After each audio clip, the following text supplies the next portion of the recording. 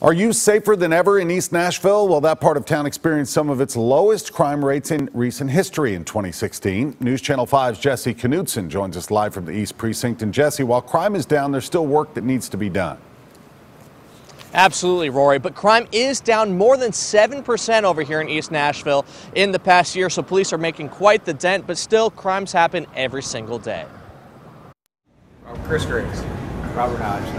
Every week, a group of East Nashvillians gather with police to talk about what's going on in their neighborhood. So the biggest way we can bat it is try to give extra patrols to the areas you're talking about. And at this meeting, there was good news to report.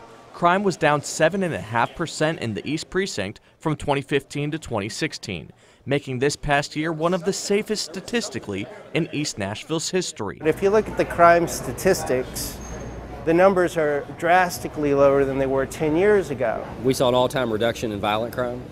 We saw an all-time reduction in street robberies, an all-time low in aggravated assaults, and in residential burglaries this year. Well, that's good news. It doesn't mean that crime does not exist. Just this week, 2 East Nashville businesses and their customers were robbed at gunpoint, including Drifter's Barbecue on Tuesday. It wasn't just the bar or the business that was a victim. There was other victims there as well. Luckily, no one was hurt, and the suspect was caught on surveillance cameras at the Shell gas station on Gallatin Road. Now, he ran out the door and went up the street. A crime committed in the middle of the day with little regard to others. You know, it's disturbing, it's unsettling. Robert has been attending these meetings since he moved to Nashville more than 3 years ago, and he hopes crime will continue to diminish in East Nashville. You know, I got a bullet in my house.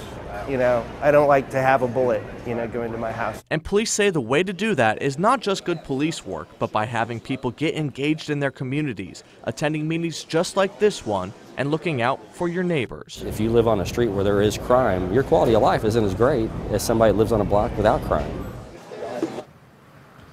Police say in addition to being aware of your surroundings, you can help yourself by hiding any valuables that are in plain sight and locking your cars, especially at night. Live in East Nashville, Jesse Knutson, News Channel 5.